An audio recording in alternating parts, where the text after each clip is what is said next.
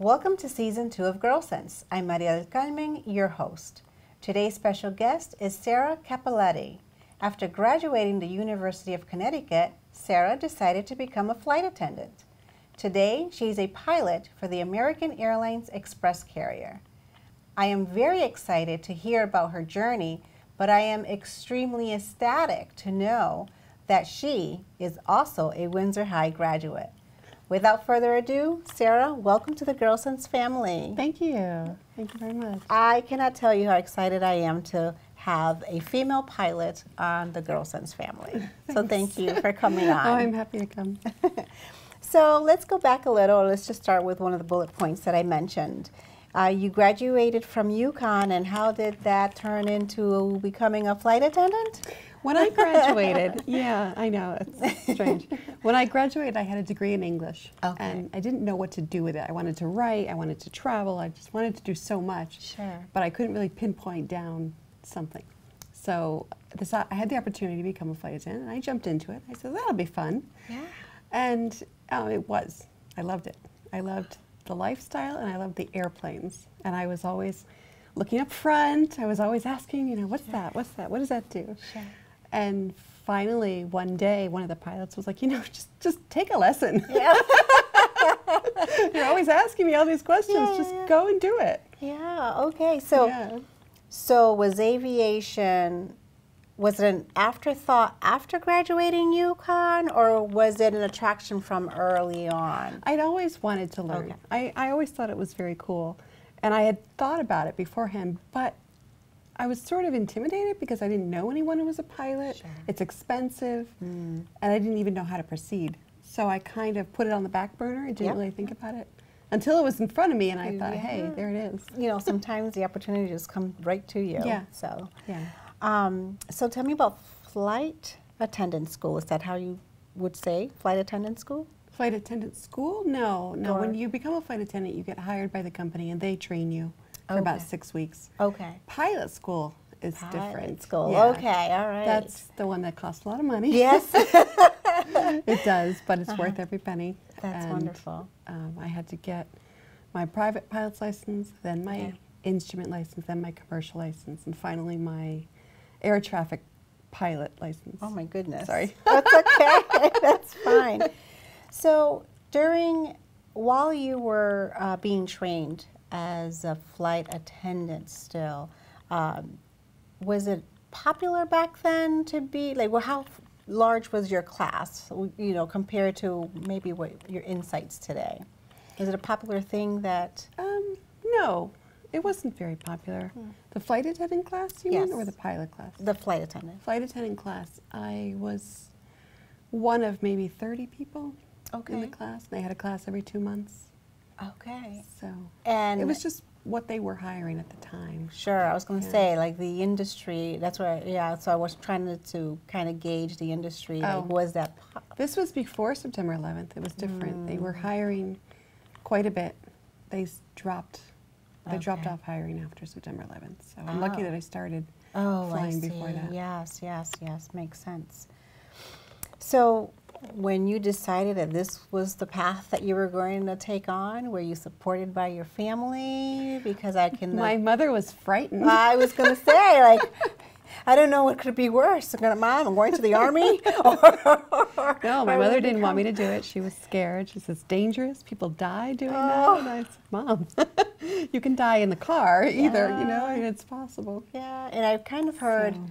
for many years, statistics that it's safer to fly than to drive. Is that correct? It is. It's true. Oh, there you go. Who knew?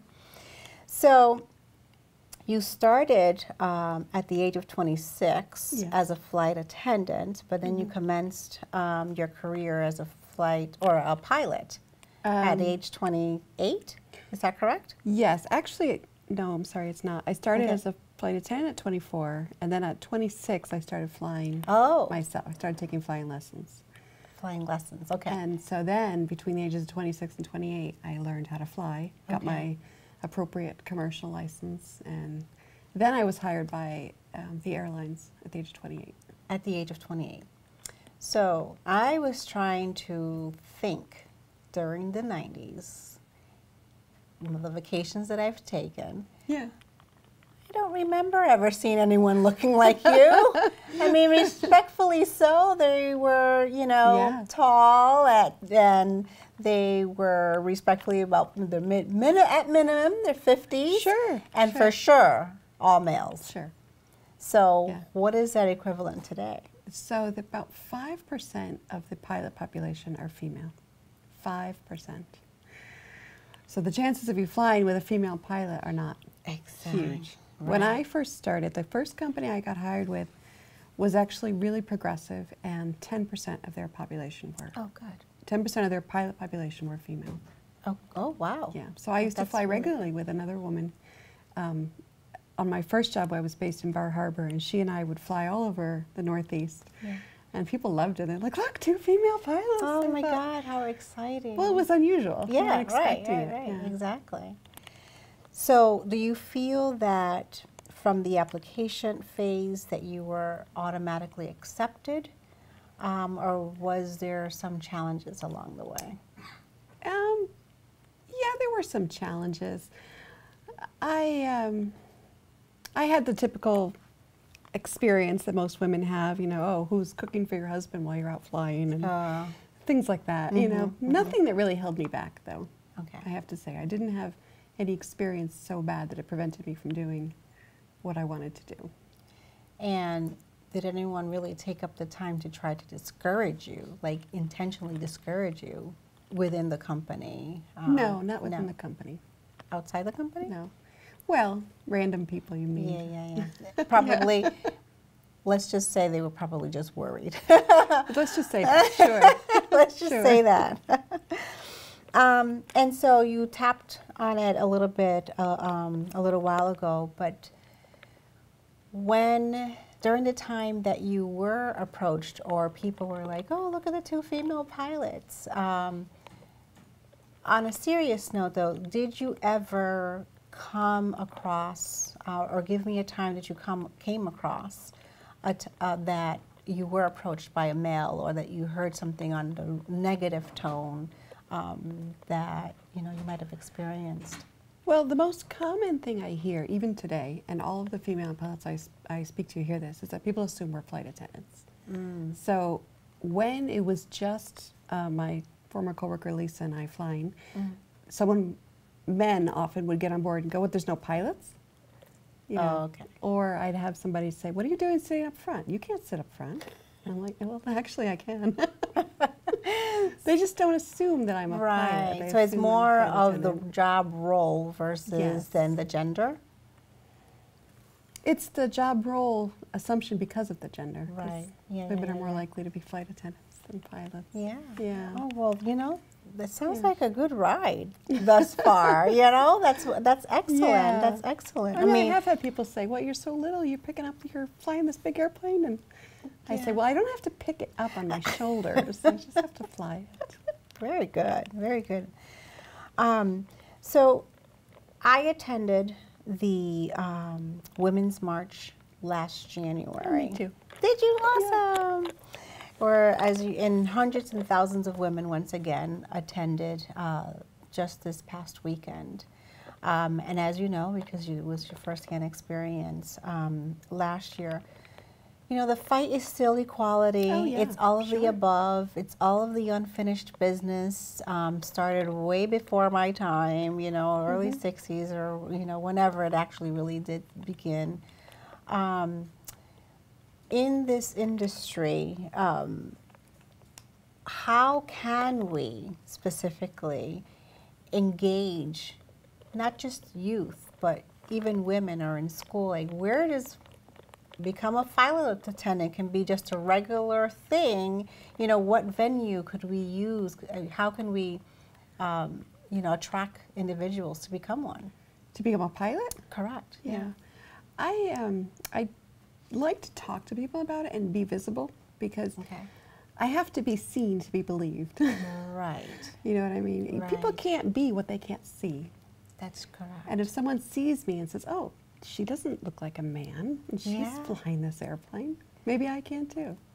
I invite the girls up into the cockpit, and the boys too. I invite everybody up in the cockpit, and I give out wings to everybody. But I always make a point of introducing myself as the pilot to the young girls. Be like, hey, this is my job. I do this. It's possible. Wow. You could do it too. And so have you ever taken it out, let's just say in the community where you visited schools or libraries? I did visit schools when I lived in New York. I haven't done it here in Connecticut yet, but okay. I will. I'm not opposed to it. Oh, wonderful. There are groups, Women in Aviation is an example. Correct. We have a large group of women who do go out into the schools, into the public, and they have materials that they can give me if I need to. If I call them up and say, hey, I've been invited to speak at the elementary school, they're going to be like, oh, great, download this, do this, all sorts of ideas. Okay. So it is. No, it is a thing. They're doing this. Oh, good. They're helping. That's great.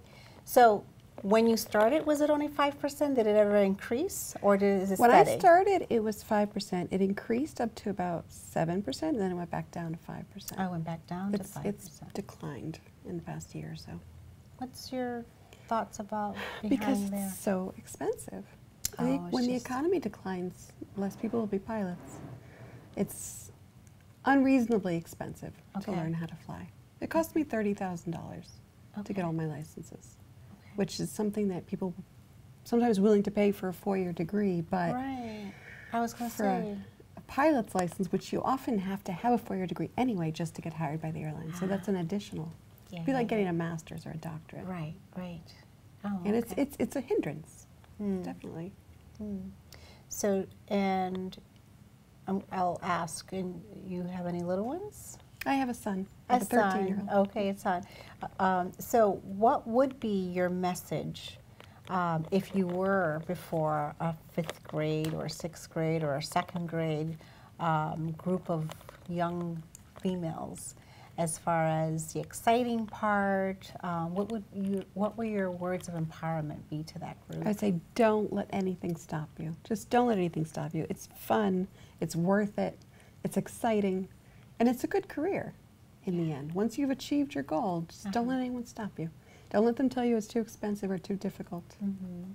And so well, I suppose they can just look it up. These days we just Google anything and we find anything, right? That's true.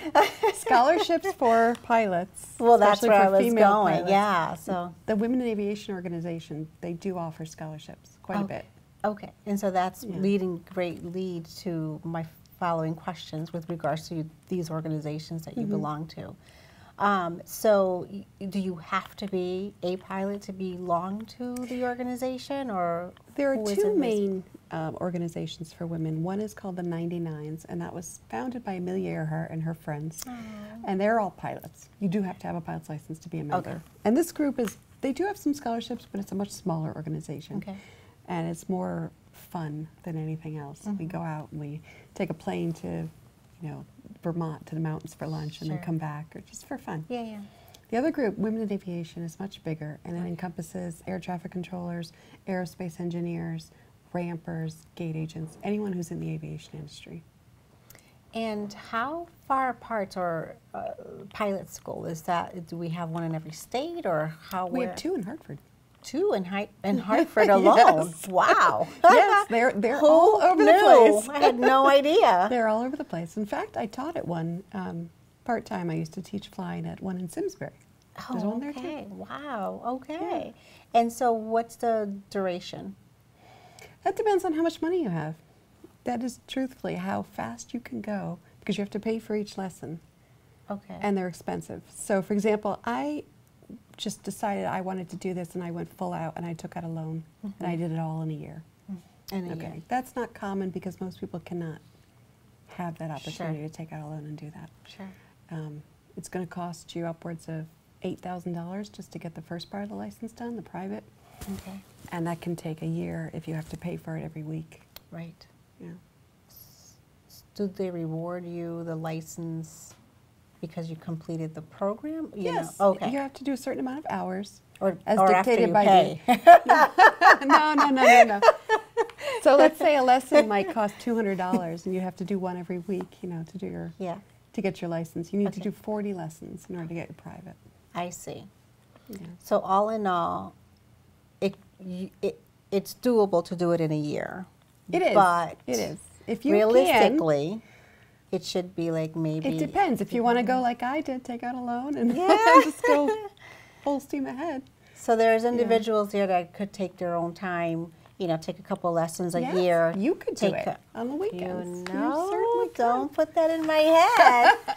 You know, flying off a plane is actually one of my goals for 28. Jumping off a plane? Yeah, jumping off a plane is one of my goals for 28. I don't jump out of perfectly good airplanes. I fly them. Because I'm scared of heights, but that's one of my goals this year. But flying one, yeah. But it was exciting. Who knows? That's wonderful. So you mentioned you had a son, and what are his interests? Oh, he wants to be a rock star. Oh, he wants to be a rock star. He's not going to be a pilot. He won't be a pilot. He'll be an engineer and a rock star, he's told me. An engineer. That's so funny. So what is your most that you've accomplished? What are you most proud of as far as your accomplishments? I'm most proud of my current type rating. So for every airplane that you learn to fly, over a certain weight, I'm not talking about four-seater airplanes, we're talking about airliner airplanes like jets, you have to get a certain class for that plane, and you have to get what's called a rating. Oh, okay. And it's written on your license then. Okay. And some of them are more difficult than others. And this one that I recently did, I found very difficult, but I'm proud of the fact that I managed to do it. It's hard work. That's great. That's wonderful. Yeah. That is great. And one word that would describe you? Tenacious, I suppose. And are you an only child? Were you the only? Okay. No. So, and your siblings? I have a brother. And your brother. Okay. And no pilot, no co-pilot? No. I'm the only one in my family. Aw, really? You're the only one in your family. So, after scaring your mother or parents to death, I'm sure she's very proud of you today. Yes. Yes. That's great. And I have a question, and I want to go back to, with regards to the organization, specifically. So, if someone is interested in becoming, knowing either more information on how to become a pilot, the organization, is it just for females or is it co-ed? The 99s is just for females. Okay. But the Women in Aviation allows men to join as well. Okay, perfect. Yeah. But it is primarily an organization designed to support and uplift women. So if anyone is interested, I will be uploading the information on my website. And so the information in and of itself, is it more of, this is how you can get a pilot's license, or what type of information can they expect to know? Will they answer their questions? Absolutely, absolutely. There are people who live in the area. There's group meetings. They're more than happy to talk to someone. The president of our local chapter is an aerospace engineer with Pratt & Whitney. Okay. And in our group of Women in Aviation, we have pilots, we have engineers, we have air traffic controllers. So whatever your interest is in aviation, they'll be happy to talk to you. And how different is it between, because you're currently working for American Airlines, a Carrier Express? It's an express carrier. An express carrier? Yeah, one of the smaller jets that they fly regionally from, for example, Boston to Philadelphia. You're not going to get on a huge 757 to do that. Okay. Okay, so pilot for that arm of flying versus traveling, like for airline, like what am I trying to say? Like vacationing. Oh, you mean long distance? Long distance. Okay. So I'm assuming that express carrier is for shipment, or did I assume incorrectly? No, it's people. Oh, it is people. Yeah. Oh, why did I think? When you get on a small, you know what a puddle jumper is? No. Okay. If you fly from, let's say you're flying to Miami, and you get in a plane in Hartford and you make a stop in Philadelphia, and you change planes. That first plane between Hartford and Philadelphia is not going to be a big plane, because it's a short trip. Okay, yes, I do. Okay, yeah, I guess so I didn't know the name of it. That's the one that I fly, okay. the smaller planes. I understand now. I understand. So then the larger planes that will take me, so I'll be going to Italy in March. Oh, so that, yeah. so that, so the flight is schedule? Like, how rigorous is it, I guess, is my ultimate question. How rigorous is that schedule? It's not very rigorous. No. No, it's not. The FAA is very clear about how much we can fly. They make sure we have enough rest. Okay. You know, for example, if I'm going to fly to Italy from Philadelphia, I'll fly from Philadelphia to Rome. I'll then have like 48 hours off. Okay. Just to let my body accumulate and rest. And then I fly back. Okay. And that's my week. Okay. Now, that's the job that I want. That's my goal. Yeah, okay. But I don't have it yet. Oh, wonderful. So. Okay. You know, coincidentally, over the weekend, I just saw, I came upon this movie called View from the Top, and it has to do with, you know, a female pilot. And I'm like, oh my gosh, well, she went through a whole heck of a lot, you know, just become a pilot, or, you know, even the challenges from female pilot to female pilot, or just within the same gender. So what was your experience as far as working with either a co-pilot or a pilot right in your arm, or the plane that you fly, or just in your environment? Well, I always fly with a co-pilot. There's always two of us. Yeah. That's a law. Yes. There have to be two pilots. Correct. I get along with everybody I fly with. I haven't had any problems. I love flying with other women. We're so rare. We're like little unicorns. So when you get into the cockpit and you see another woman, you're like, hey! Yeah. It's nice. It is. That's great. Makes you feel a little bit less alone. Yeah, exactly. Yeah.